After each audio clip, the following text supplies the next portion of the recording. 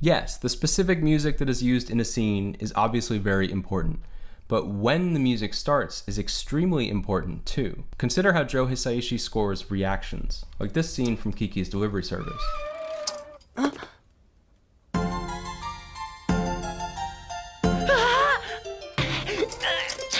Or this clip from Spirited Away.